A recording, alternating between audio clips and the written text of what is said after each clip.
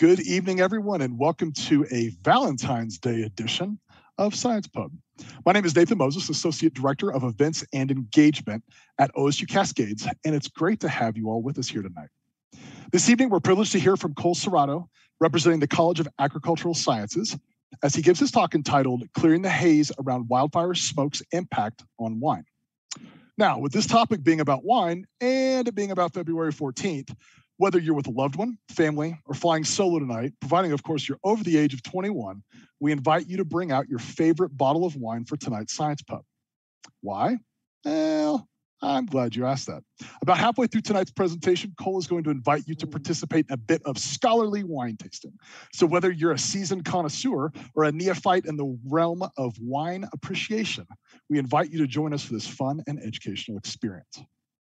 Before we get to our program tonight, let's give you a quick reminder about our audience participation process.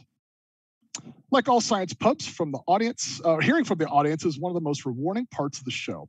We want to hear from you, so participants for tonight's Science Pub may submit questions for our presenter via the YouTube live chats if you're logged in there, or via Mentimeter app found at www.menti.com.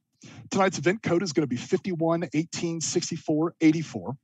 If your question is not answered, feel free to submit it to events@osucascades.edu. For convenience, you will also find the QR code here on the screen now and at the bottom of your screens throughout the presentation. Feel free to ask questions throughout the presentation, and we'll get as many answered as we can after the presentation. All right, so let's get right into the introduction of tonight's guest of honor. Dr. Cole Cerrato grew up on the East Coast in a very small town near Jupiter, Florida. He graduated from the University of South Florida in Tampa with a bachelor's degree and a Ph.D. in chemistry, where he worked on a project that could help slow the progression of Alzheimer's disease with a chemical compound found in beets. Sounds like another science pub topic we need to take a look at. After grad school, Cole made the drive to Oregon when he was hired as a postdoctoral scholar in Dr. Elizabeth Tomasino's research group at Oregon State University to investigate the chemical causes of smoke taint in Oregon wines, which is what he's going to present on this evening. We very much thank Cole for his time tonight. And again, making sure everyone of legal consumption age has your favorite bottle of wine ready to go. And Cole, the screen is yours, my friend. And to all our viewers, welcome again to SciPub. Excellent. Thank you, Nathan. Give me just 1 second, audience, while I do all the technical parts of sharing my screen and getting the presentation ready.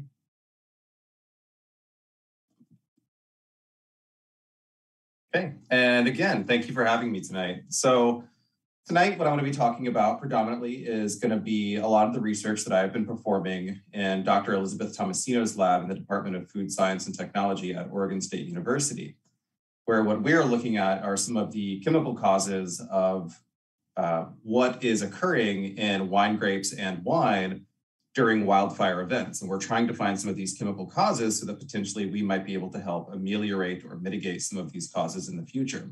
But before we can do that, we need to talk a little bit about what some of those chemical causes might be. So in this talk, I'm going to present a lot about the impact, why this is so important, not only for us in the Oregon Valley, but a lot of the West Coast, Australia, the world even at this point.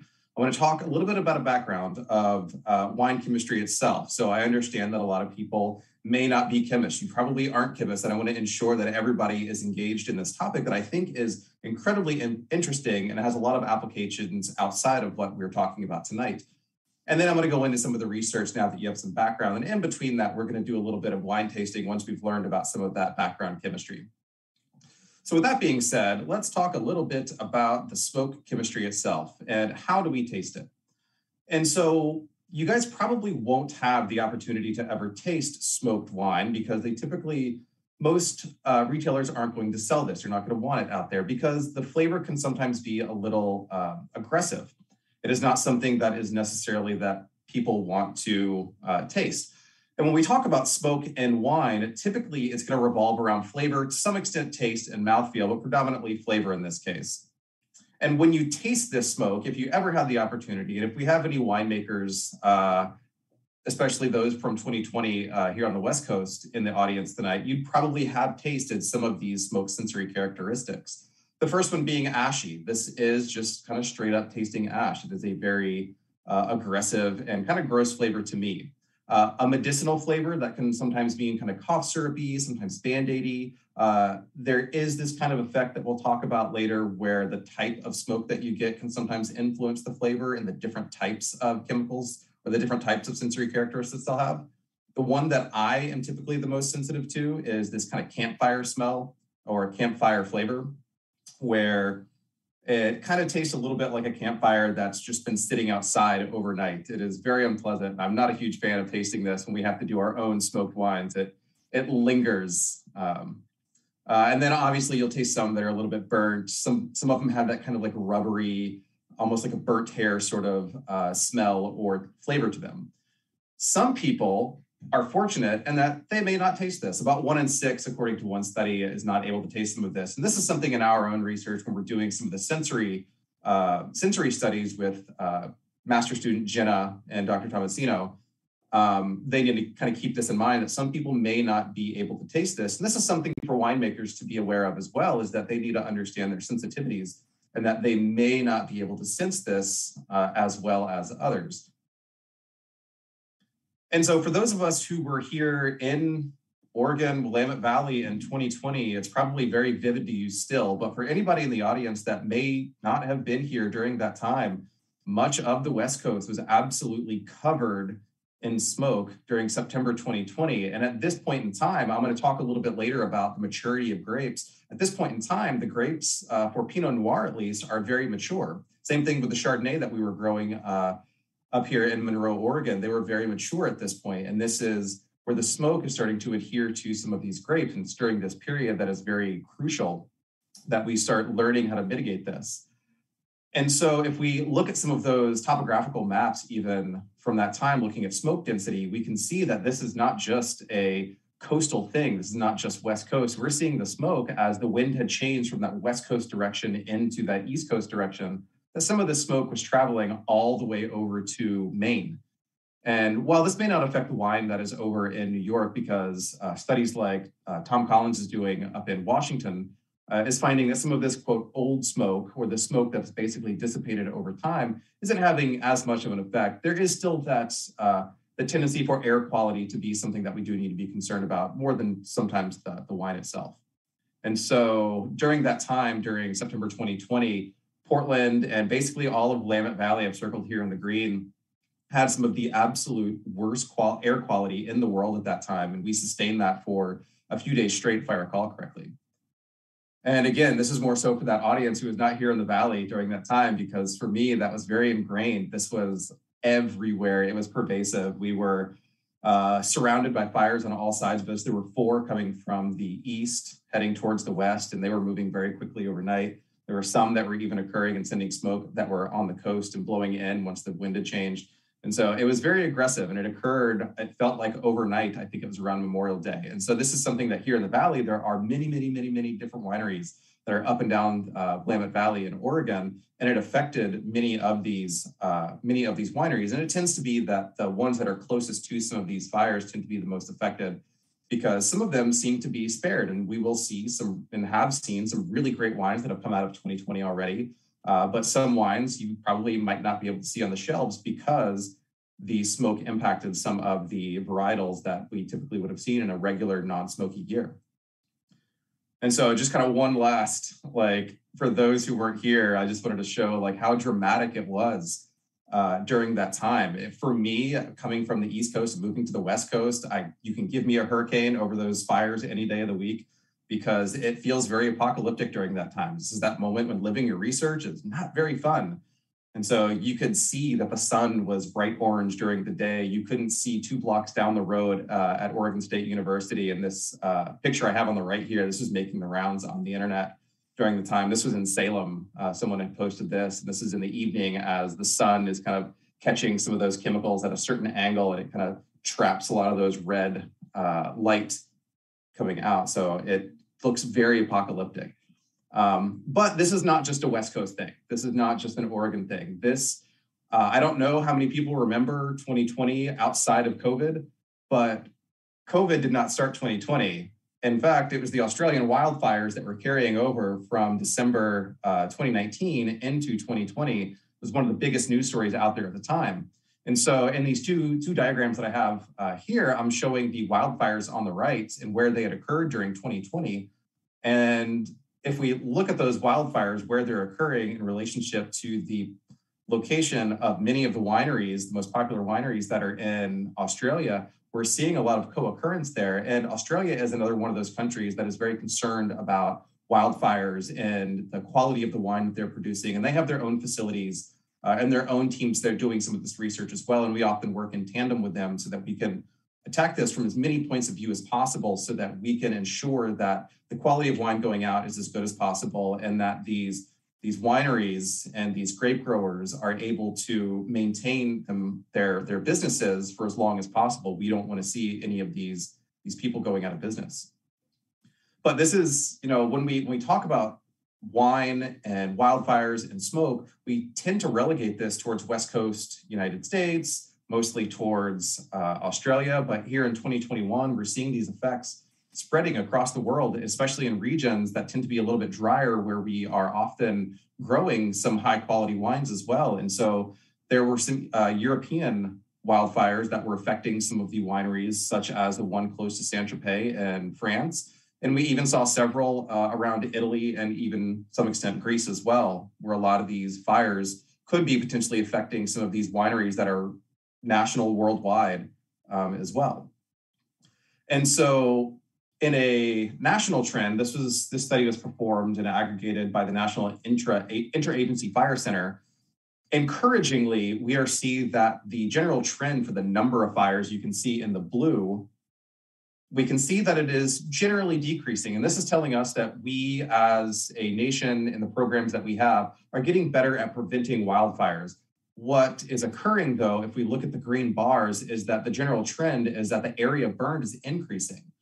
And so this gives us some ideas that despite being better at being able to prevent some of these wildfires, the amount of land that is being burned is still increasing. And this is where we start talking about implications around climate change and ways that we can have an impact. And there are many, many discussions about this, and I'm not going to go too much into about the reasons why wildfires size is increasing, but that the data shows that they are increasing when we look at an overall trend. And this is something that we need to be concerned about as we go forward in the future and have some sort of steps for wineries in the future to take care of this. So I'm going to switch gears just a little bit at this point, and we're going to start talking a little bit about wine chemistry. I'm not going to dump the smoke chemistry on you quite yet. I'm going to move into some of the fun stuff first so that when we start talking about the smoke chemistry, it feels a little more natural and we can kind of ease into it just a little bit. But the chemistry of wine, it is both very simple and somewhat complicated. And the simple part of it is predominantly wine chemistry is predominantly water. The next portion of it is going to be the ethanol. And this can sometimes vary depending on the wine that you get, 13, as high as 15% on the very, very high side.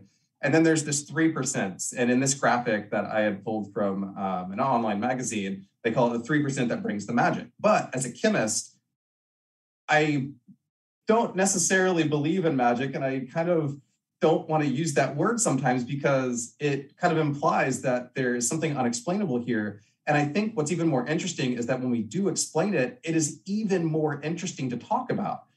And so the magic that we're actually talking about here is a series of chemicals. And so when we talk about the magic of wine, it could be different acids. And I list here, there is no way that I can list every single chemical over the course of a short talk. This would be a course or two, a few books that you'd have to read. But these are some of the main chemicals that you'll often hear about. You can kind of talk about this with people, whether it's tartaric acid. And so when we're looking at chemical structures here, I like to use these kind of stick structures because they're very clean, they're easy to look at. And for those of you who did not take a chemistry course, every point here is a carbon atom with an appropriate number of hydrogen atoms or protons attached to it in order to fill the octet rule for the molecule or for that atom in particular. So the first one that you see is tartaric acid, is a type of acid that is produced in grapes. Another one that you might hear of is also called malic acid or lactic acid, and those are involved in other types of winemaking strategies, something to keep track of to produce some other chemicals that might produce different types of sensory events that can occur in the mouth. The ones that people most often associate with wine, we're maybe not talking about acids, we're talking about, say, tannins. You can see in this region here, tannins, this is a catechin monomer of a tannin. There are many types of catechins, and they often do not occur completely in these. So a monomer is basically one chemical linkage, whereas typically they're going to evolve and bind into larger and larger molecules, becoming polymers. And so they'll link up, and as they link up, the chemical structure and the electrons just tend to get denser and denser. And this is where we start getting into talking about mouthfeel and color to some extent. And we can see down here when we start talking about anthocyanins. Anthocyanins are some of my favorite chemicals that I'm going to talk about here when we talk about the maturity of grapes. And these anthocyanins, especially in Pinot Noir for the Oregonians, that are often giving off some of the color that we associate with these nice purple Pinot Noirs. I'm going to show a really cool graphic later that kind of explains why it does this. And then finally, some of the other chemicals are some of these, we'll call them phenols right now. So when I say phenols, it means it has this phenyl ring with an alcohol on the end, and they kind of combine this into a portmanteau of phenol. And so it's these chemicals, these very simple chemicals that are produced naturally in wine. But the problematic part about it is that nature and plants, there's a lot of overlap in their chemistry. And that's just based on how they evolved and the pressures that were on them as they were evolving, is that there is this kind of overlap that occurs. And so these last three chemicals I wanted to list, they're not probably something that would be on your radar if you're ever talking about wine chemistry, but there's something that I think need to be mentioned right now, because they can be in the background oftentimes in a lot of wines. We can measure them at some sort of base level. Most times you don't even know. But it's these chemicals that are also coming in from the smoke as well. And that's something I just wanted to highlight these at the moment, because they're going to come back, because this is what's going to complicate the matter. And why this research is so important is because this research can get kind of complicated because there is this overlap between these two types of chemicals. So where do you find these chemicals? This is a very complicated graphic. I'm not going to sit here and list off every single thing, but I just wanted to show that there is some sort of compartmentalization where these chemicals are produced. There is some sort of biology to it. And so you'll often be able to associate the skins with a certain amount of the tannins or other types of the flavonols that I pointed out in the last slide. We can also look at some of those anthocyanins as well. In the middle of the berry, you're going to see other types of the chemicals, as well as in the seeds. You'll often get even more tannins. They kind of really dry out the mouthfeel. And so when winemakers are examining the berries for ripeness, they're often going through each of these different parts and tasting them almost individually as they pop them in their mouth. They're walking through the vineyard. This is a very fun thing to do. If you ever get a chance to do it, I recommend it. They'll walk through the wine or walk through the vineyard, pop one of the berries. They'll eat the juice of the berry, separate the skin, separate the seed, taste the juice, pull out the chemicals from that, taste it. They'll chew a little bit on the skin, kind of extract some of the chemicals, because that's where a lot of those tannins are going to come from and other flavor profiles. And then finally, if they're so inclined, they can even use the seeds to some extent, but the seeds are full of those tannins, and they often really dry out your mouth. And so it's often really fun to just bite on one and just have that kind of like puckered feel for a second as we go through and taste these. It's very interesting. And so when we talk about grape maturation, the berry is not the same the whole time. For grape maturation, we're not just talking about a color change, we're talking about a whole hormonal shift as we go from the small berry, the flowering, into this small berry size here. And in this one, we're going to have a lot of that tartrate, that tartaric acid is going to be in high concentrations. And over time, what it's doing is it's building a lot of this berry size, and it's starting to build a lot of these acids up, that over time, the berry is going to get bigger and bigger. And a lot of these chemicals are going to shift from tartrate to producing more tannins, hydroxycinamates, some of these methoxypyrazines that we often associate with like this green flavor or bell pepper. And then eventually we're going to go through a process called veraison. And veraison is very obvious in red wines because we often see this kind of mixture in berries. You've got about 50% in this purple phase and about 50% in this green phase. For green grapes, white wines, it is a little bit more subtle, but you can often tell with a little bit of practice. It starts out as this very intense green, and it kind of like yellows out, just kind of dulls that green just a little bit. And so what's occurring at this point is the flavor is starting to soften. It's not quite as sour. It's not quite as bitter. You're starting to get some of these sugars that are increasing, the glucose, the fructose, the anthocyanins, a lot of these flavor compounds. And so this is why it's so important for a lot of these winemakers to understand the growth process of their grapes and the weather outside, whether it is smoky or if it's just sunny. This can have an impact on the flavor of the overall grape. So this is something that they'll often be very concerned about. And so one thing that I wanted to point out, this is mostly because in grad school, I did a lot of work around color. And I think color is absolutely fascinating from the chemical point of view. And so when I had an opportunity to do this, I wanted to be able to show everybody what this is about. And so what you see is the intensity of the color as it goes through veraison is going to go from this green color. And so these are Pinot Noir grapes, if I recall correctly, going from a small berry up to a much larger berry. And we can see that the color is changing from that green to the purple. And so what's happening is it's undergoing these chemical changes over time, either enzymatically or through equilibrium. And it's going to go from this pelargonidin through cyanidin, all the way up to this chemical called malvidin. And just the chemistry geek in me gets really excited because I'm like, oh, this is really cool because it's malvidin 3 glucoside typically, which is not just a single color. This one molecule isn't purple. It is actually two colors, and that's what's so interesting about it. It's not unique by any means, but to me, it's really interesting because it's showing both red and blue. And so when you get red and blue for Pinot Noir, this is where we get that nice, rich purple color is from this malvidin 3 glucoside that we see here. And to me, that's just really cool. It's really interesting to see where some of these physical effects that we have right in front of our eyes are coming from a microscopic point of view that we could never see with our eyes. And so one of the fun things to talk about when we're talking about the flavor of wine is the chemistry, I think. And so when people talk about what they're tasting, and if you ever take a wine class, it's always really interesting because people are talking about tasting all sorts of different things. They're tasting stone fruits, they're tasting red fruits, they're tasting, banana or green apple or honey, or maybe it's grassy or bell pepper or anything like that. You have a whole list on this slide that can describe different ways that people smell the wines or taste the wine. And nobody in the classroom or nobody in the setting is wrong here. And that's what's so cool about it, because what you're tasting is what you're tasting. You have that association. And what's also more fascinating about this too is that the chemistry of it often agrees with that person as well. And so if something tastes a little bit like, it tastes like bananas, well, that's because it probably produced some amount of isoamyl acetate, as you can see in the slide here.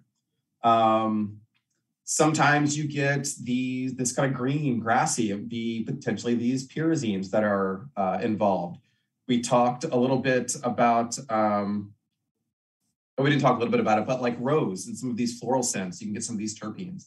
And so that's what's absolutely cool about this is wines can be so complex and they're so interesting.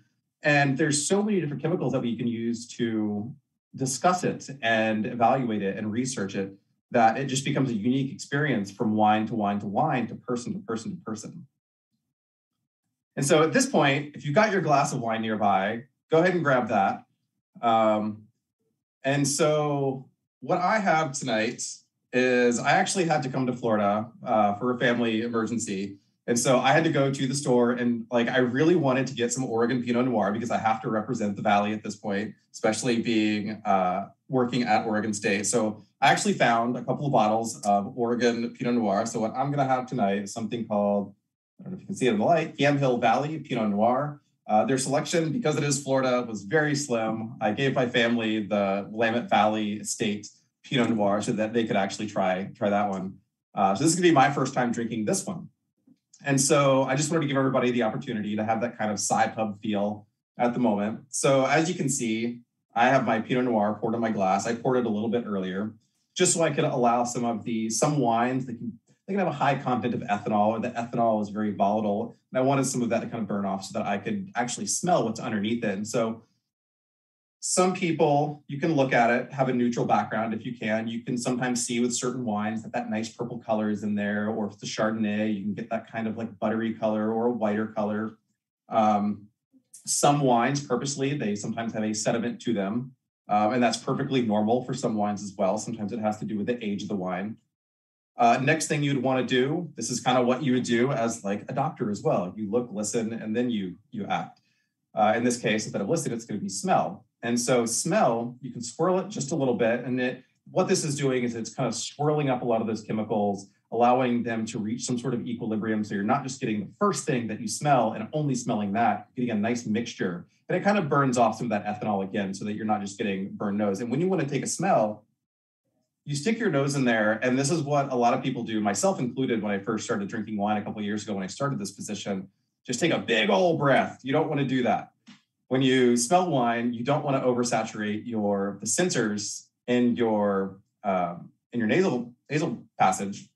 You want to take a normal breath.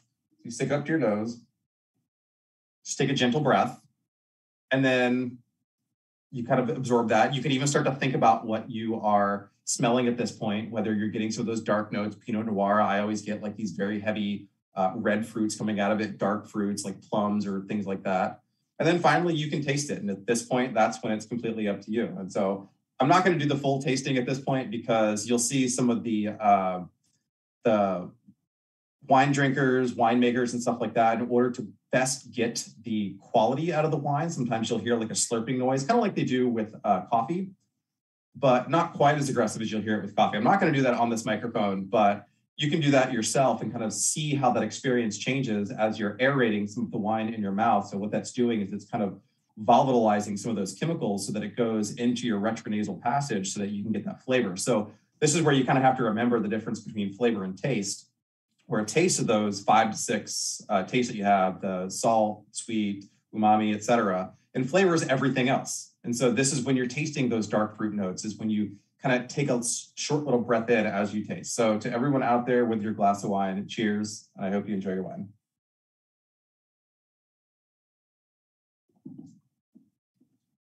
So at this point, now that we understand a little bit about wine chemistry and how it impacts flavor, I'm going to switch back over to talking about smoke.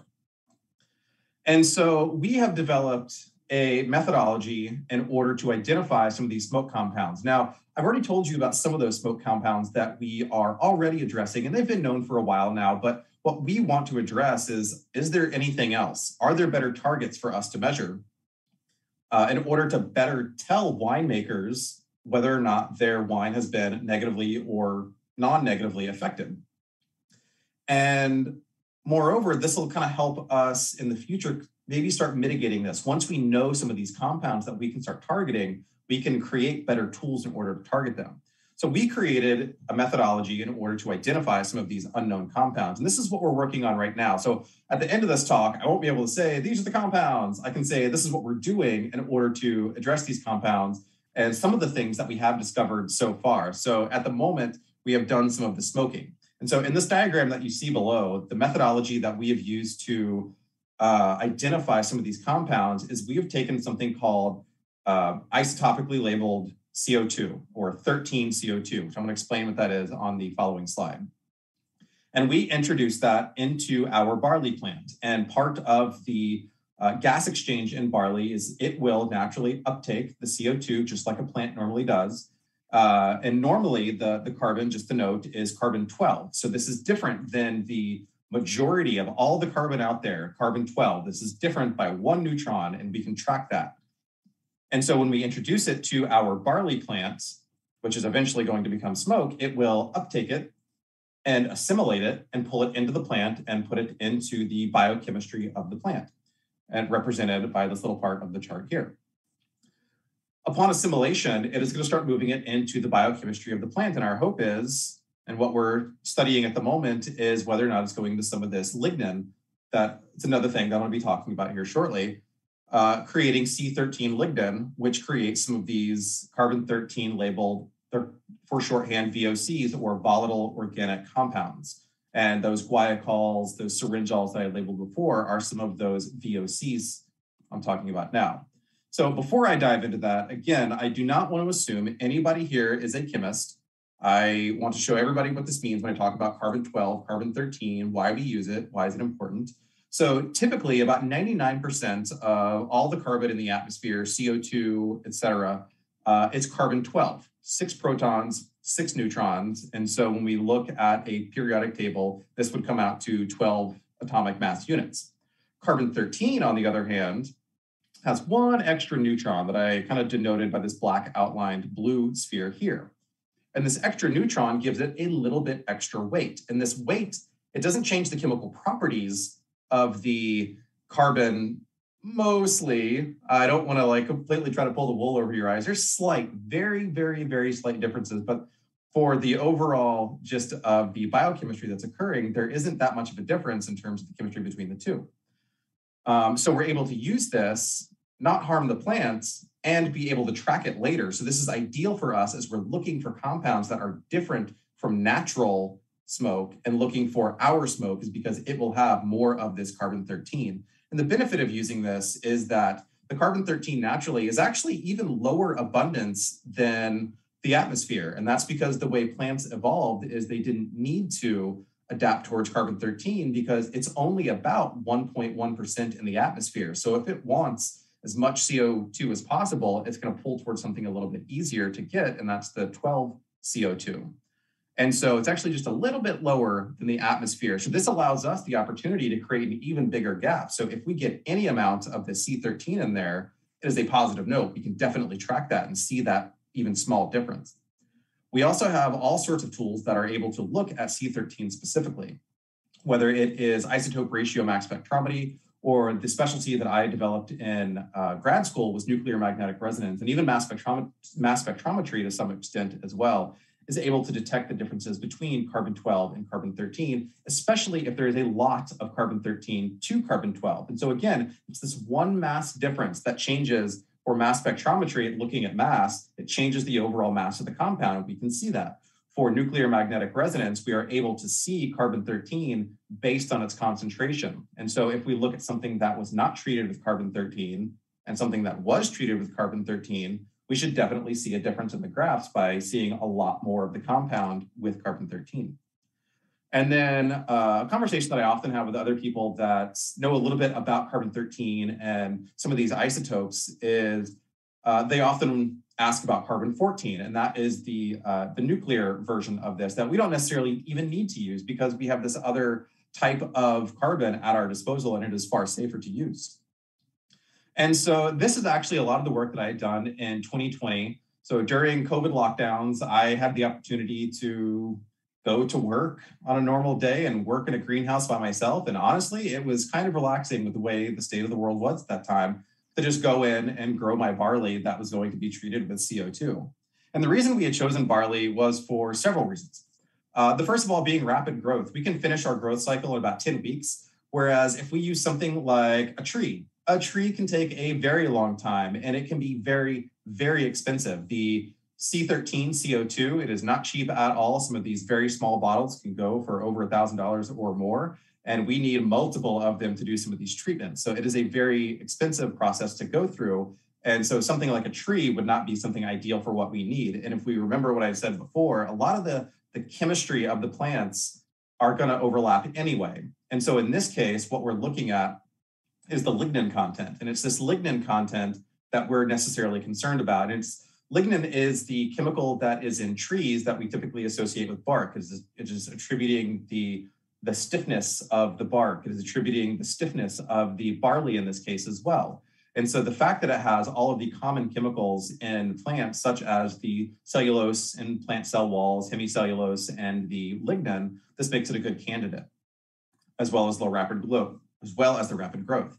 We also had some local expertise in a department next to ours, Pat Haze's group. He does a lot of barley work, and they have been absolutely instrumental in teaching a chemist how to grow barley. And so it made the process much, much easier to perform as well.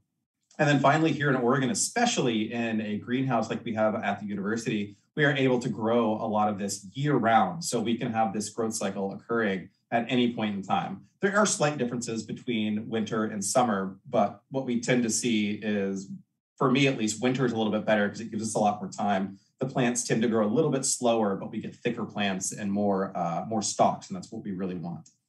And so talking about this lignin, the reason I wanted to bring up this lignin is because we might be able to start recognizing some of these chemicals that I mentioned before. So this is just pulled straight off Wikipedia, and that's just because the lignin structure is not uniform, whether it is based on one plant or many. This is just a general lignin structure I wanted to show because they are very complicated interconnections between, they are polymers of these phenol groups that you can kind of see here. So we can see that phenol, this looks like one of those guaiacol rings that I had pointed out earlier. And this is just a very complicated network of these things. And this is why they're so stiff. It's a complicated network of chemical connections that are occurring. But when they degrade over time, they form these monomers. And it's these monomers that we associate with the smell of smoke, the flavor of smoke. And so there are three basic types of subchemicals in lignin, and that's the coniferyl, synapyl, and the p-coumaryl alcohols. And they can form a number of chemicals. And so, in fact, even in just this one slide, when we're talking about smoke, smoke is not, it can't be boiled down to CO2, some nitrates, and a few other lignin chemicals. It is over 500 chemicals that we are trying to keep track of here. And these are just the major players that are involved in a lot of what we know about smoke right now and the flavor of smoke. And so even just in the coniferyl alcohol, you can have multiple types of byproducts that come off of this, that under, this is not complete combustion, this would be decomposition, usually low heat fires, things like that will allow some of this to escape without forming CO2. This little R portion, there is no atom that is R. We just use that in chemistry to represent another chemical, or another series of atoms, whether it is just a hydrogen atom or a methyl group, which is just a carbon and 3 protons, or an ethyl group, which is 2 carbons and 5 protons. And so we have just in this one, I've just listed off 3 different chemicals that come from that one decomposition here. It can get even more complicated when we start talking about phenols and cresols. And we can even have some further deviation from that with the coumaryl alcohol forming syringol. And so this is a lot to keep track of for us. And what's unfortunate is not only are we having to keep track of it in smoke, but we also need to keep track of it in the wines as well, because there is that co-occurrence. Lignin is a chemical that is in plants as well. And we can often see some of these phenols increasing in many types of plants, including wine grapes, during very, very sunny years, because plants like to use some of these common chemicals as a sort of sunscreen to protect them from sun damage.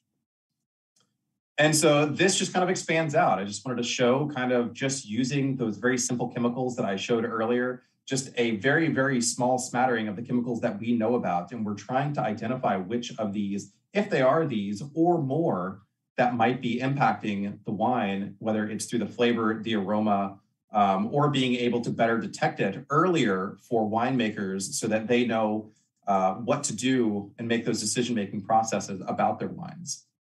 And so this slide I really wanted to add, and it's really interesting, probably more so for winemakers than it would be for most people, but it's still interesting to most people because this could also affect your sensory profile for if you ever do have the opportunity to taste a smoky wine, it lingers. And what this data was gathered by Jenna Fryer. Again, she's a master's student who works in our group with Dr. Elizabeth Tomasino.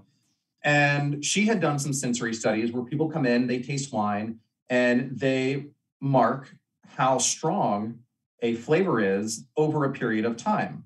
And so many, many people do this, and they take the number of citations, and this is a proportional number here, and they look at the number of citations that they have for the 4 different characteristics that we're showing here, whether it is smoky and black, blue and ashy, just below that up here. We have this slightly lighter gray.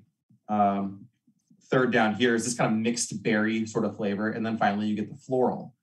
And so what this is called is carryover, is this length of time that these flavors linger. And so the higher the citation means the more people are tasting it. So in this case, if we're looking at smoky in the black here at 20 seconds, it is by far the most tasted, flavorful component, sensory aspect to these smoky wines that they were using in this trial. Second below that at 20 seconds was ashy. Very strong flavors are coming out of this. So the first thing that people are probably going to notice in a smoky wine is a lot of this smoky and ashy flavors. And then to some extent, you're going to get some of that mixed berry and floral. But what's most concerning too, more so from the winemaking point of view, is that it lingers. And this is something that I have had the opportunity to do in my own research where I have smoked some wine. And so some of the smoked wine that we get, it lingers for a long time. And so it can last about 100, 120 seconds or so.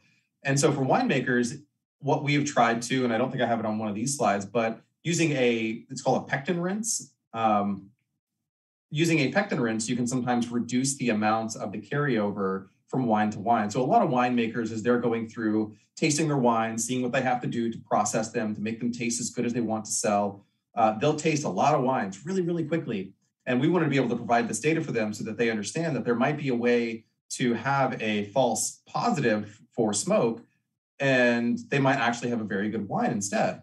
And so what Jenna had also found is using a pectin rinse, is they were able to reduce the amount of time in tasting between wines, which is really encouraging for them, so they don't accidentally get a false positive for smoke, and they can actually keep some of their good wines. And I think some of the research that they're doing right now is they're looking to reduce that carryover even shorter so that the winemakers can go about their day tasting all the wines that they have to taste. And so I'm going to kind of switch back over to growing some of that C13 labeled barley. And I was able to spend a lot of time in that greenhouse over 2020 and 2021. And so we had created these cages over the course of that time to close in the barley. And so when we closed in the barley here, we eventually had to create some cages that we had to seal down and pipe C13 labeled bottles, as you can see here, and then trap the C13 in there with the plants. And we would do this for about 5 days. We'd come in every single day, measure the amount of CO2 that's in there, add a little bit more as necessary based on the readings that we see, achieving a very high amount for what we need, but it ensured that we got a really, really high amount.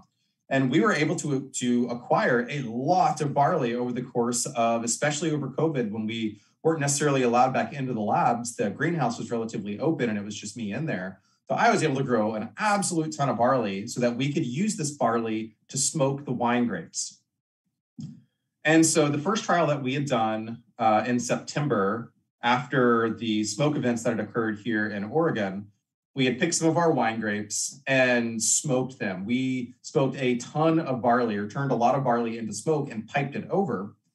As you can see in the slide here, is basically we lit it in these grills that we had created with the help of our welding shop to pipe over the smoke. And we were able to achieve levels that were 5 to 25 times higher than we had gotten over the previous 2 weeks smoke events. And so we just really, really wanted to ensure that we were able to differentiate between the natural smoke that we had had a couple of weeks ago and the smoke that we had, which we are able to differentiate from using the carbon-13. So we had taken that barley, grew it in the C13 environment, dried the barley out, brought it out, and burned for this first trial in 2020, about 5 grams. We'd light it up every 30 minutes or so, and you can see the smoke meters down there, and we'd track that and see how high it would get. And it got really, really dense. This is basically like being a fire right next to the vineyard. But we're not trying to necessarily simulate a fire next to vineyards. We're just trying to see what chemicals come out of this. In 2021, we actually had the opportunity to scale this project up a little bit, and we went out to Woodhall III Vineyards out in Monroe. And it was an absolutely fun project to do out in the vineyards because it's very quiet, it's very peaceful. It is absolutely hectic trying to put all this project together because these cages are absolutely massive. You can see me in the middle screen standing inside one of them, absolutely upright, and they are massive. They are able to encapsulate 3 vines. In this case, you can see the Chardonnay on the right, and I believe that's the Pinot Noir on the right-hand side photo. And they're about 7 to 7.5 feet high, about 17 to 18 feet long, and about 4.5 to 5 feet wide. They're really big and they're very cumbersome to move. But fortunately, our whole team was out there the whole week after one of the holidays in September. And we were able to do this consecutively over the course of 4 days, smoking different vines, doing different experiments. And it was a fun week. was a smoky week and it was a hard week, but it was very rewarding. And it was one of my favorite weeks that I've had here at Oregon State. And then finally, I didn't go through the winemaking process in this case, but I'm happy to walk through it if anybody has questions about it. But we did eventually make wine from that process. And so once we go through the smoke process, the following week after that, we went through and picked all the grapes we needed for all the projects that we had going on, including my grapes for the smoke project. And we made wine out of them for both the Pinot Noir and the Chardonnay. And I can say that based on the test that I had performed during the winemaking process is I don't even have to do chemical analysis right now. And I know I have some really, really smoky wine. And so at this point, we know that we have infused the wine with a lot of smoke, and we're going to be going through a lot of the chemical analysis right now. And I know we have some leads that we're really excited to start looking at here shortly that'll help start pointing us in a good direction for potentially what we can start looking at to ameliorate some of the negative sensory impacts that we're talking about with smoke. And so again, what we've performed so far is kind of looking at the C13 incorporation. We've created a bit of this smoke. We've already looked at some of the data for how much C13 we have gotten into the barley, and using something called isotope ratio mass spectrometry, basically a big long title saying we burned a bunch of our barley into a mass spectrometer. It looks at the mass of things, and it evaluated how much C13 we had versus C12. And if you recall, the control of that, the untreated barley, is about 1.08% C13 content. In our barley, it ranged from 2%, almost double, up to about 5%, which is really exciting for us because when we start looking at this in terms of the nuclear magnetic resonance, or NMR, as I mentioned earlier, it is going to be concentration dependent. So anything that I do now using NMR could potentially be 5 times more data that we could gather. It's going to be 5 times more sensitive, which is really exciting. The follow-up to this is what we're going to be performing a lot of this year. Is we're going to be doing a lot of the separation. We're going to be working with some other labs to start doing some of the separation as well. Looking at the HPLC, the GCMS of those volatile compounds that I mentioned before, those glycols, to keep looking at those. But we're also going to start hunting for some of those new novel chemicals. And that's where this chemical identification and quantification also comes in as well. So as we start to identify some of these, we're also going to be concerned about how much is in there and what are some of these kind of sensory thresholds that we might need to be concerned about in the future as well, because having something above the thresholds and getting it just below might be all we need for some of these chemicals that are being found in wines that are affecting the impact. And so just again, the overall aims that we're shooting for in this project is that we are looking to identify some of these novel compounds, determine the compounds that will predict smokiness for the winemakers so that they can make better decisions. And then finally, once we go through all of that, us as chemists, as food scientists, we're going to be better equipped in order to start targeting some of the chemicals that are associating this. So this is very akin to how medicine works as well. We don't just send any and all drugs at something just to treat anything. We're going to send something that is hopefully very, very targeted. And this is the role that the FDA has to ensure it is targeting the disease that we are shooting for. And so in our case, we kind of take that same kind of model, that same headspace, and ask ourselves the same question. If we know what the target is, can we target that chemical or series of chemicals or class of chemicals without affecting the overall composition of the wine? Because we don't want to be able to give winemakers suggestions that they can use, but it stripped the overall quality of the wine as well. So we're kind of dancing in a very fine balance here when it comes to ameliorating the wine. And I think we have some really good ideas that hopefully that we can talk about in a follow-up talk at some point.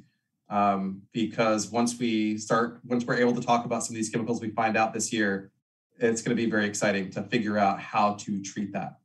And so I wanted to give a thank you at the end of this talk to Dr. Elizabeth Tomasino, Dr. Mike Vintner, some of the people who worked on this project, graduate student Lindsay Garcia. You guys have heard Jenna's name mentioned a couple times, who has done some of the sensory studies for this, and then an undergraduate researcher who's working with me now, Lena. And this was all funded by the USDA and Northwest Center for Small Fruits. And go Beavs. Thank you. Perfect. All right, Cole, thank you very much. Before we kind of get into question and answer time, what I will say as a former organic chemist as an undergrad, you both brought on nightmares again to me, but then you also made it really cool. Like it was really neat to kind of see those different components laid out in not a test environment. And I think that's why I did so well in lab and not so well in the tests. Yeah, there's also no quiz here, so you're good. Just drink your wine, absorb the information, and you're okay. It's just funny, like even after 20 years, some of the things that actually stayed up here that I thought I had lost. So I really appreciate that. Great information. For our audience, some of you came in a little bit later than start and may have missed the description just for Minty but we definitely want you to shoot us some questions. That was a super fun presentation, kind of having the wine tasting right in the middle of the science and seeing that. It's a really fascinating project. I also love the pictures when you guys were kind of doing your farming. I love that stuff and the creativity and how you're coming up with those apparatus to be able to do that. So that's really cool. Those of you that are wanting to submit questions, you're going to go to minty.com, either in another browser as you're watching this or on your mobile device that you can get from any of your app stores. Please submit any questions that you like. We'll definitely go through those for this last about 20 minutes that we have of our presentation tonight. You can also throw them in the YouTube chat if you're logged in. But the Minty code for tonight is our event number is 51 18 64 84. And again, that's on screen, 51 18 64 84. So again, Cole, thank you so much. Around some questions. Let's see here. I'm going to scroll down. I've been taking things in as they come in. One thing I'll do one more personal comment. You showed that one representation of all those different compounds that were in there. And it was making me think like, man, class would have been so much more fun if instead of a word search, the faculty member was like, hey, compound search, and like giving me a visual worksheet to like identify stuff. So I was thinking like, what a great way to get like a kid involved in organic chemistry or chemistry. Yeah, create some worksheets for it. That one was actually, I took it from my own cheat sheet that I had made the first week that I started this position, because I came from the metallochemistry. So it's metals and proteins and, beat chemicals. And I had a whole new class of compounds that I needed to kind of learn and study. And I had to sit down and just create a PowerPoint with like, these are all the chemicals that we're kind of working with. And I kept getting deeper and deeper into the rabbit hole. And I was like, well, I got to stop somewhere because there's way too many. And so those are the ones that, again, nobody needs to memorize a lot of these chemicals. It's just showing that the biology of this, the chemistry of this, it can get really complicated. Yeah, oh, totally. But yeah, it's super fascinating. I mean, to think that you've got all those components that are influencing, what these producers and these vineyards are doing. It's just amazing. There's a couple people in here. First of all, comment from YouTube. Your grills are excellent, well designed. Probably a tinker / welder. So nice for the smokers. Yeah, I'll give our welder props to that one. We had talked about what we could do. He gave us a little bit of grief about the material that we were using, but he's like, you could have planned this out just a little bit better. And I was like, I'm sorry, but he did kind of walk us through the process, and he gave us like some really good design ideas to help that out. So I'll give all the props to the welder on that one. Awesome. The question that came up is you've mentioned it slightly. What was your winemaking process in your lab environment when you took these grapes and you had mentioned that you had made you guys did your own rendition of the different wines in those bottles? Like, what did you guys do? Sure. I pulled some slides up, so I did some rearranging to kind of keep this tight, but I can actually pull a few slides up just to kind of quickly go through those. If I can pull that up one more time. Because the great thing about this project too, working in food chemistry, wine science, et cetera, is it makes for some great pictures. And I love to show off these pictures. And I think keep an eye out for a website. I think we're gonna have a website here soon too. But you wake up in the morning. Sometimes I'm not a morning person, but you wake up, you get there early, and it's absolutely gorgeous out there. It is stunning to be on a hillside in an Oregon morning, and it is nice out, and it's sunny out because it's still September. We're not quite into the gray haze of winter yet. And we're just looking at some of the grapes. And so in this case, this is myself and Dr. Osborne picking some of the grapes, pick them all by hand. There's no machine harvest here for us. This is all research grade harvesting. And so when we do our winemaking process, basically we do all of that in the morning because it is going to start getting warm in the afternoon. So we like to bring in our grapes around lunchtime, eat lunch, and then we go through the process of harvesting. And so the processing, when we do the processing, it is slightly different based on whether it's the white wine or the red wines. And I kind of split it, and I hopefully explain it here, is that all the grapes are going to go through some amount of a crush initially. whether it is the white or the red. The white wine that we're doing, we are not fermenting on skins. And this is fermenting on skins, as you see over here on the right, before you inoculate here, it's going to extract a lot of those chemicals that are in the skins. And this is actually something that I neglected to mention in the talk, is that a lot of those smoke compounds, for anybody who has taken that organic chemistry class like you did, you probably remember a little bit about hydrophobic, hydrophilic chemicals. And all those chemicals that we had been talking about look pretty hydrophobic, just like a grape skin is. And so a lot of those compounds will interact with each other when it comes to the skins. And so it's really during this inoculating on skin portion, it's where a lot of those chemicals are getting extracted out of the grape skin, whether it is the tannins and other chemicals, or even the smoke in this case as well. But what we're trying to do is we're trying to mimic the most common ways to make wines for the industry. And so some people in industry will do their Chardonnays on skin.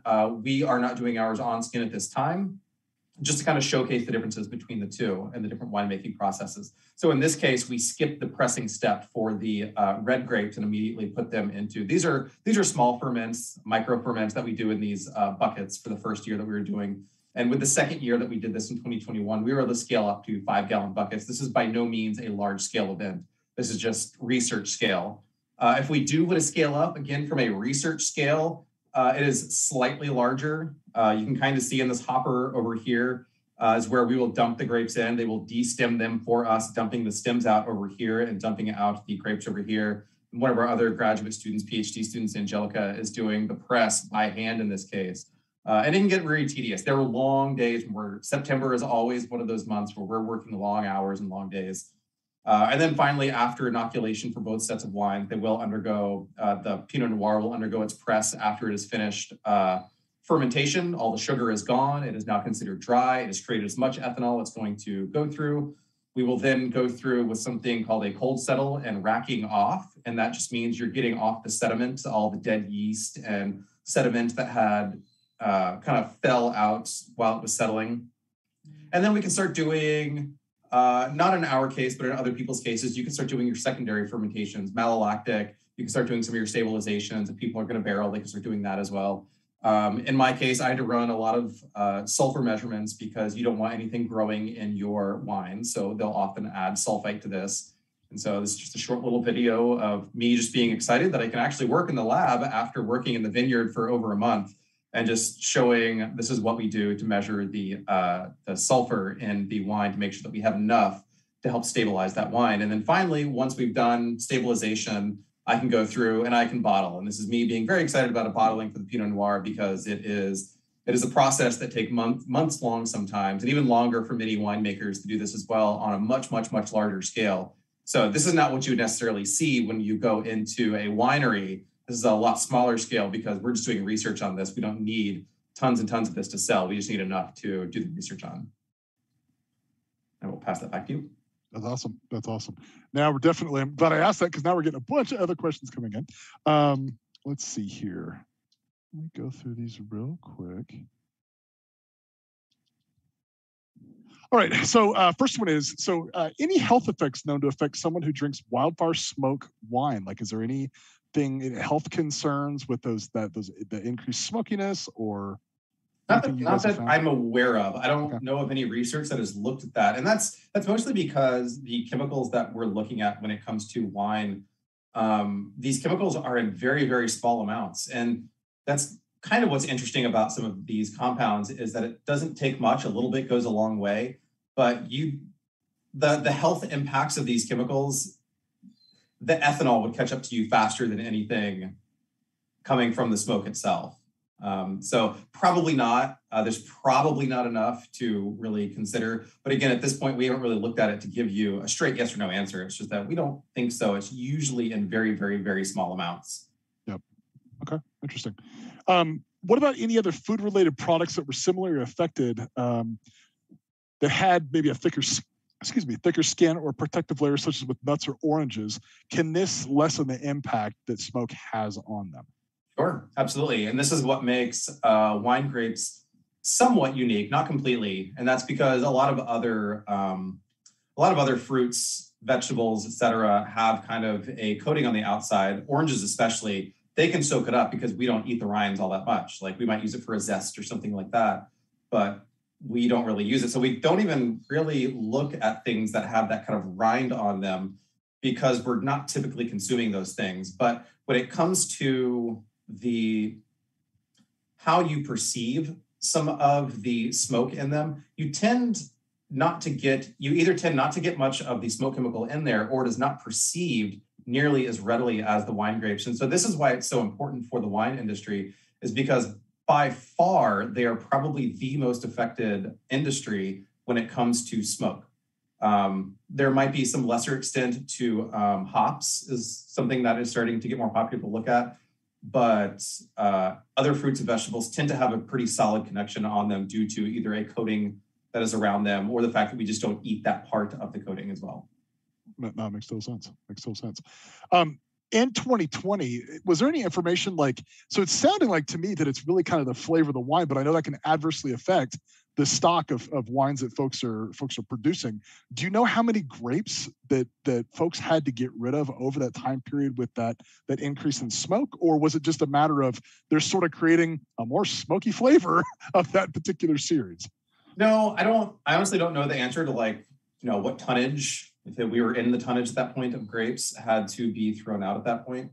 Mm-hmm. I know this was something, I'll have these conversations with winemakers, and it honestly, I feel absolutely awful for these people because they're just looking for answers. They want to know how not to go broke on some of these, because some of them are very small wineries. And so they're just looking to make sure that they're making ends meet. So it's kind of tough to give them that straight answer that we'd love to give them.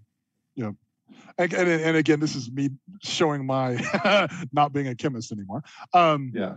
Can you repeat the question one more time? Because I think there was one half that I'd like to answer that. I just forgot what that half was. Oh, yeah. Just how many grapes had to be trashed for 2020?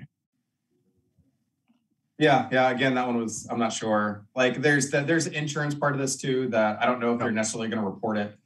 And so it's just, again, I only have the anecdotal information from talking to winemakers who have been impacted by this. Okay. And then, so one thing I was kind of curious about as you're talking about this, once you start to identify those factors around the smokiness of wine, I guess, are there ways in which chemically you can counteract that smokiness in production so you can sort of avert issues that could potentially come up from the environment? What's that look like? So in my talking, so I actually have an idea with Dr. Tomasino that we're working on right now to do some of that kind of chemical amelioration. So this would be potentially kind of early fermentation, pre-fermentation. Mm-hmm. I just got information that we are allowed to go forward with that project, so I'm not sure what we're going to see yet coming from it. I'm hopeful for it, but we'll have to see. But there are ideas kind of coming out there. But it's not only from the production side of it as well, but there are also ideas in the works that we're looking to publish. And hopefully, we can have a side talk on this in the future as well, but we can look at it from the preventative point of view as well. So when we start talking about coatings and things like that and ways to prevent the smoke from actually getting on the grapes is another option that people have as well, that hopefully in the coming months, we're going to be able to share that research with everybody, showing that we can positively influence the wine grapes in this methodology as well. Okay, awesome. Looks like technical question on your presentation. On the graph of the taste carryover, what was the starting point to the y-axis? That was just number of citations. And so in this case, so this was Jenna's research, and I'm kind of presenting her research. And so the starting point of the y-axis would just be no one reported anything, but at 0 hours or t equals 0, no one reports anything anyway. So everything starts at 0 and then ramps up very quickly. And so it's over time, the y-axis, the number of citations decreases over time because people aren't sensing it anymore. So this is a longitudinal is not the right word. We're starting to show my weaknesses in the statistics now, because that's what they do heavily with this one. And so it's a temporal study that over time, over the course of about 2.5 minutes, they're marking down how much they taste each of these flavors. And so what you're looking at is the number of citations, how many times that person clicked, the group of people clicked the button, it tasted smoky, it tasted ashy, and how much ashy did it taste? There's a sliding scale If anybody has an opportunity to do the sensory trials that we have, they can do those on campus. They have signups for them, and you kind of see what some of those temporal studies look like and how they have to click the sliding bar and show over time, like when they have to move the bar over. And so that y-axis then would be, it's the number of times someone said, this is ashy, this is smoky, etc. And we have a whole slew of people that do this.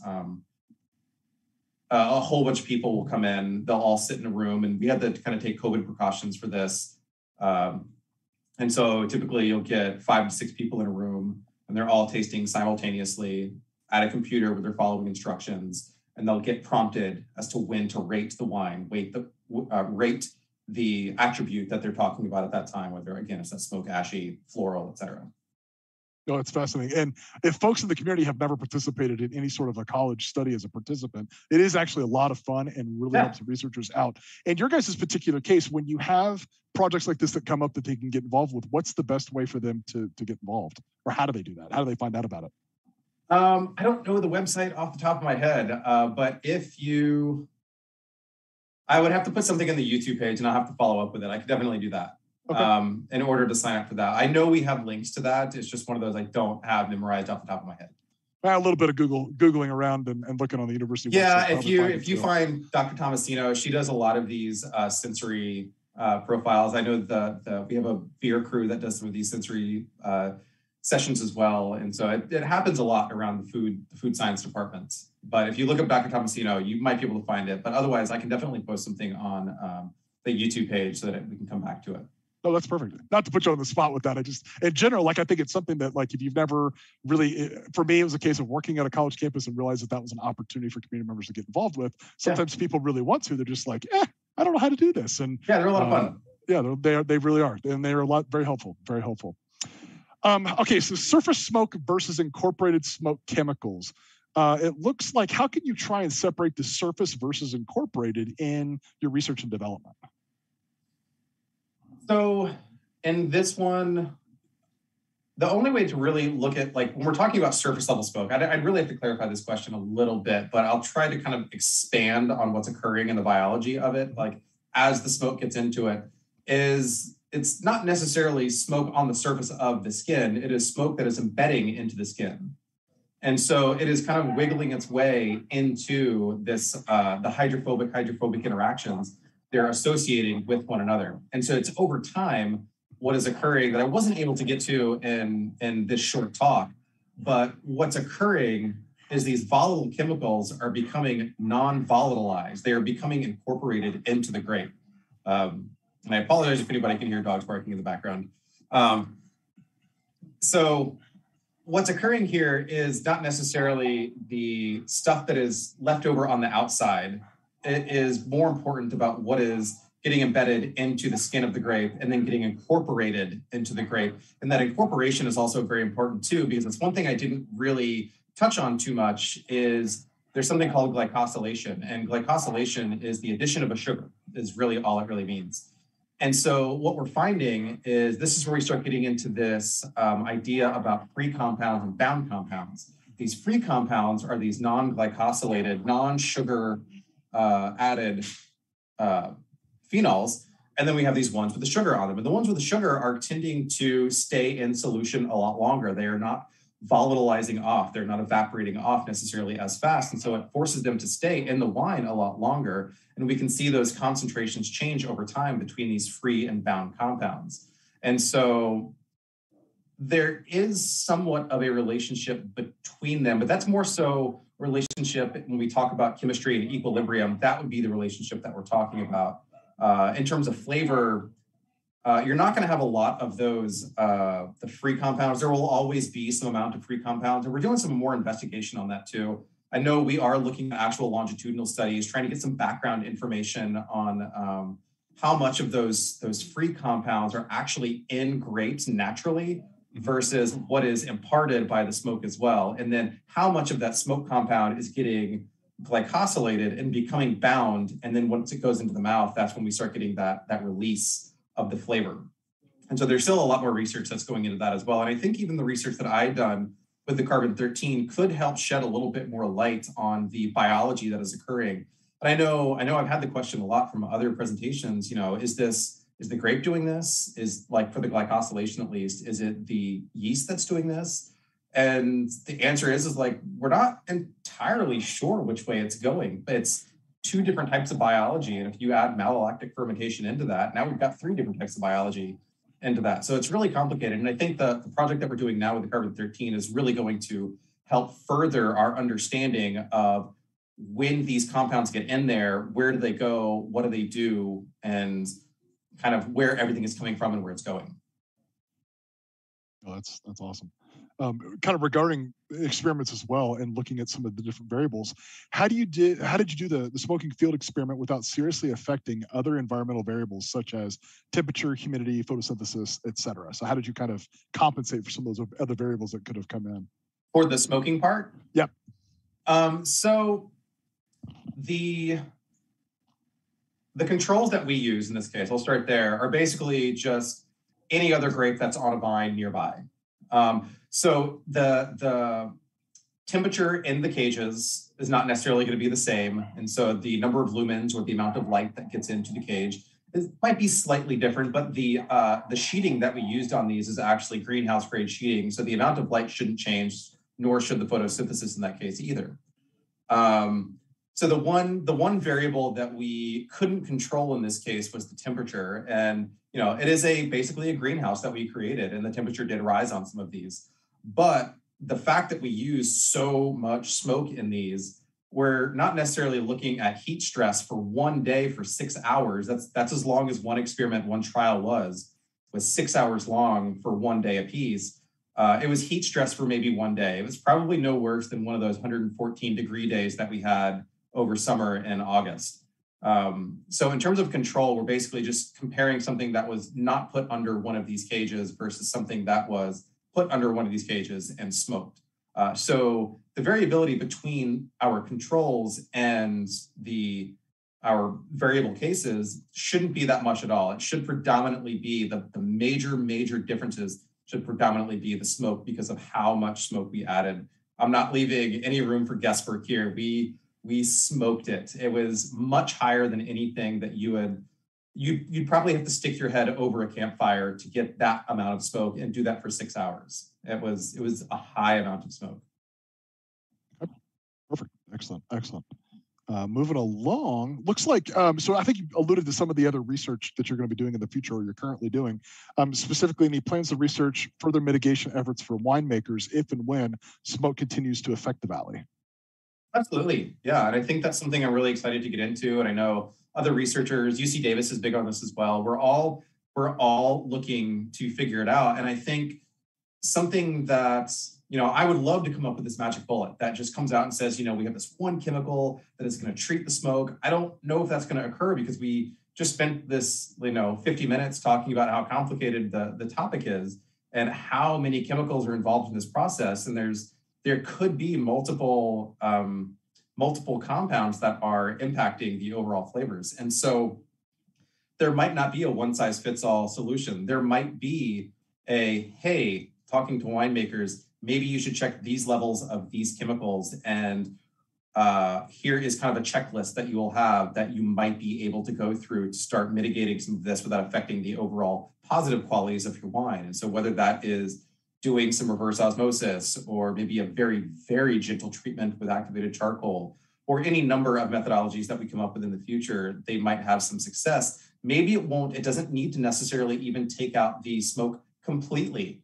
I mentioned that kind of threshold level a little bit earlier. All we need to do is get it just below that threshold and you can't sense it anymore. And so it doesn't need to be very aggressive either. And we're, all the researchers that are going into this, we're all really trying to figure out our targets first so that we're not just spinning our wheels coming up with more ways to kind of get people to do something that may impact the overall quality of wine. We all want to drink great wine, and none of us, at least me particularly, do not want to drink smoky wine because it really impacts me heavily. And so we're all looking for methods that are going to hopefully positively impact the wine industry in the future. And we all do this research with that in mind, I think. And again, just to clarify, because I want to ask this question, so it sounds like some of the treatments that we're talking about, the ameliorations, are you talking about things to add like pre-harvest? Do you think that's more realistic, or actually during the winemaking process? I think you talked about the activated charcoal as being an option that would probably, it could be both. So it sounds like solutions for both. Okay. Yeah. So we're coming up with not necessarily, again, that silver bullet, that one thing, the end all be all solution, but we can provide a battery of tools and just say like, look, winemakers, look, grape growers, this is for everybody to kind of discuss and talk about. Winemakers talk to your grape growers talk to your winemakers, get trade information back and forth, and work together in trying to prevent the smoke from getting in there from the grape growing point of view. But sometimes that's not even possible. Sometimes the smoke event is after harvest. And so now it's in the winemaker's point of view. And so how can they best protect themselves as well? And treat some of this wine. So it really depends. We're just going to be able to give the grape growers and winemakers a battery of tools that they're able to use to help get the wine that they're looking for and put on the shelves, the best quality of wine that they can make. Okay. And then, it makes me kind of think like it's almost like you'd have this prescription service of like I've seen like the sod companies that like they do a soil analysis and they send you this packet or this package of things that would best amend your soil type to get the results that you're looking for. So it almost kind of sounds like we're on the verge of what are some of these chemical components that a farmer can utilize to get the results that they're looking for with potentially some of these inherent conditions. Yeah. So I think we're going to get better and better tools too. And I know winemakers have a lot of like great tools, and I've tasted some of the wines that winemakers have been able to use to kind of get some of these like borderline smoked wines. And so I know Dr. Tomasino, she'll often use this kind of like red light, yellow light, green light for winemakers about like, maybe this is where you should be thinking about your wines. Is it a red light? Is it so smoky you can't do anything with it? Is it maybe on the border of like a yellow light sort of? And that's where we can start doing some of these amelioration techniques where we can start looking at maybe we do a pre-treatment with one of these coatings we're talking about. Maybe we do one of the things I'm looking at is a potential protein treatment before fermentation. There's all sorts of methods, and we're going to be able to kind of give those tools to people so that they can do what they think is best for their wines based on the research that we have done. Excellent. And we still got questions coming in, but clearly we're getting close to time, everybody. Yeah. I do know before I ask this, Cole is probably more than happy to take email questions. You can find, again, his email address at oregonstate.edu. I'm just looking his name up in there. But the last question for the night, and I know we sort of started the presentation off with this, but talking about the differences between new smoke and old smoke, maybe in the research and kind of its potential effects. And is it kind of a concentration deal, or is there something about, the old smoke and the lingering and whatever else that maybe has a little bit different impact? Yeah, that old smoke, this is mostly through Washington State, I believe, through Tom Collins, and he's done this research. And he has found that the old smoke, it's not nearly as impactful as that new smoke. And that new smoke is really like, it is smoke that is very, very close to the winery, or close enough that it is able to get there relatively quickly in a high concentration. And then over time, you do get diffusion. You do get pockets where things might kind of cool down and condense as well. And so that might create different like subclimates in certain areas, microclimates in some areas. And so again, this is just more of that like, well, it's like, I don't want to say it's complicated, but it is absolutely complicated. But the old smoke doesn't have nearly as much impact. And in some cases, it doesn't have any impact at all, which is fortunate. And this is why some winemakers were able to get away with some good wines in 2020, even here in the Valley. It was just because the smoke that they were getting was far enough away, it could be considered old smoke. And it basically diffused out enough that it wasn't high enough to affect the wines that it was in proximity to. Awesome. Well, first of all, again, all jokes aside with my OChem classes, I love chemistry. It is an absolutely fascinating science. I think anytime you can kind of add something from that area, make it fun, make it super interesting, show the complexity, but it's like also like these neat components that can come from the work that you guys are doing. I think it's tremendously fascinating, tremendously inspiring, and definitely appreciate your work on the project. Before we get going tonight, is there anything kind of like parting words from your end or anything you'd like to tell the audience before we head out for tonight? Nope, other than cheers and have a good night. Happy Valentine's Day. Well, Cole, thank you so much. We'll have you hang tight a little bit after we close out tonight. But everybody, again, so thankful for your participation. Definitely sounds like we have some folks in the audience that maybe researchers yourselves, maybe you've got your own mini vineyard, whatever you may be working with, definitely some interest tonight.